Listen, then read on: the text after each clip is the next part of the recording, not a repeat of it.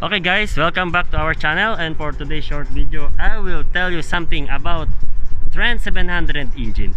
So as we can see here, our low pressure compressor, which is our fan, is turning. And if our fan is turning, you will see at the back that our low pressure turbine is turning also. Okay, here guys, here is our low pressure turbine is turning because our low pressure compressor, which is our fan at the front, is turning because of a strong wind. So this low pressure turbine is interconnected through a shaft with our low pressure compressor, which is our fan. So thank you for watching our video for today guys, and see you again next time. Bye bye.